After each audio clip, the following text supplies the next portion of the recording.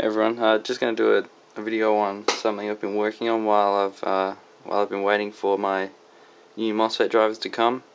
After that last video, I killed them. Pretty much straight after that. I don't know, tripped the RCD because of a bad power supply configuration, and it seemed to take out the MOSFET driver, so that was annoying. But so here I've got this is my Arduino and a picture photo frame, digital photo frame. My neighbor gave this to me. As you can see, it's got readings there, voltage, amps, wattage.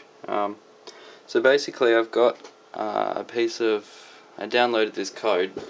It's called Arduino TVOut. It's open source, and it basically does composite video output from the Arduino using just 2 pins, which means that you have all your other pins free to do whatever you want.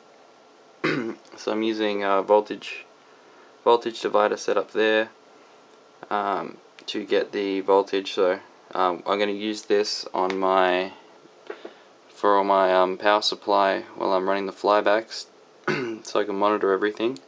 At the moment, the amps is just sort of I don't know, just to show you it working.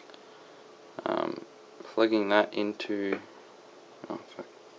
Yeah, this is the other thing. I wanted if anyone knew what this might be. After a while, it just starts power cycling.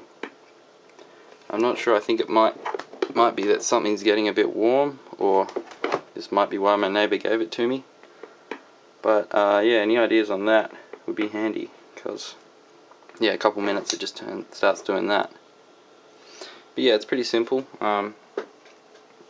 Yeah, all the code's there, so you just rewrite it, add in some your own code there, and then away you go.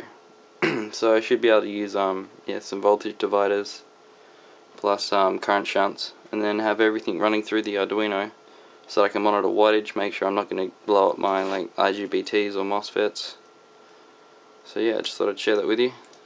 Cheers for watching.